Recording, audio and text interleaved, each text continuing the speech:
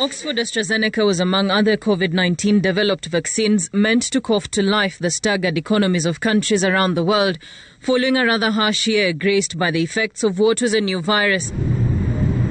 But over the recent weeks, countries like Germany, France, Italy, Spain, Denmark, Norway, Austria and Ireland, among others, have put on hold its use, Sweden being the latest country to join the growing list, with the country's health ministry citing it was a precautionary measure. In Germany, for example, 7 cases of cerebral venous thrombosis, a type of blood clot issue, was reported from a population of about 1.6 million people who were vaccinated in the country. Norway and Denmark had each recorded 1 death of persons who developed blood clots complications. And so far we do not find an association between these events and the vaccine, because the rates at which these events have occurred in the vaccinated group are in fact less than what you would expect in the general population at the same time. The EU drug regulator, European Medicine Agency, in its press release dated the 15th of this month, cited that thousands of people develop blood clots annually in the EU for different reasons. But the number of thromboembolic events overall in vaccinated people seems not to be higher than that seen in the general population. AstraZeneca on 14th March published an update on their website stating that there have been 15 events of deep vein thrombosis and 22 events of pulmonary embolism reported among those given the vaccine, based on the number of cases the company has received as of 8th March from the EU and UK. But it's routine practice to investigate them.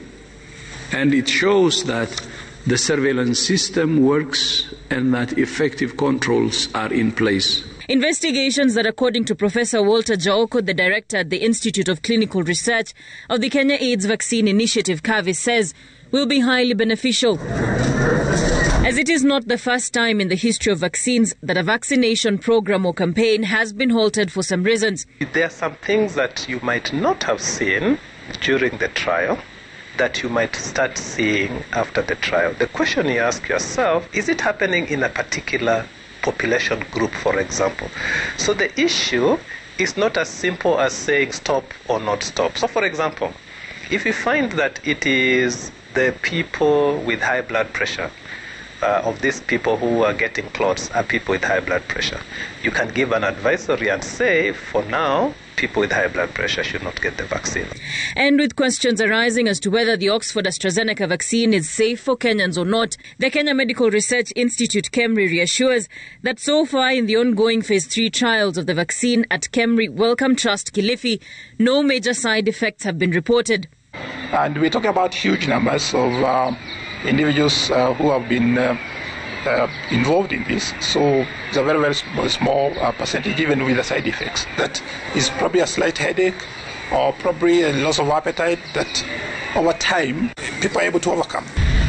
As the vaccination program continues in the country, Kenya is recording a high number of COVID-19 infections, 1,064 cases being reported today, raising the cumulative number of those infected to 115,031 persons.